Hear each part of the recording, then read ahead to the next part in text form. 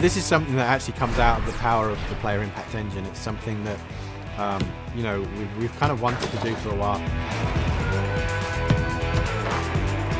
We've created a number of different challenges, if you like, that focus on all the core elements of our game: passing, shooting, we're looking at free kicks, penalties, and really helping you learn more aspects of our game in a fun way.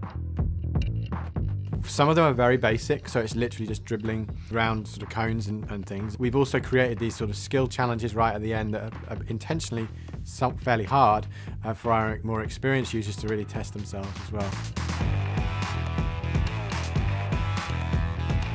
A couple of really good examples. The first one is penalties. So we've put in a challenge just to really make you understand and play out the penalty taking mechanic within our game.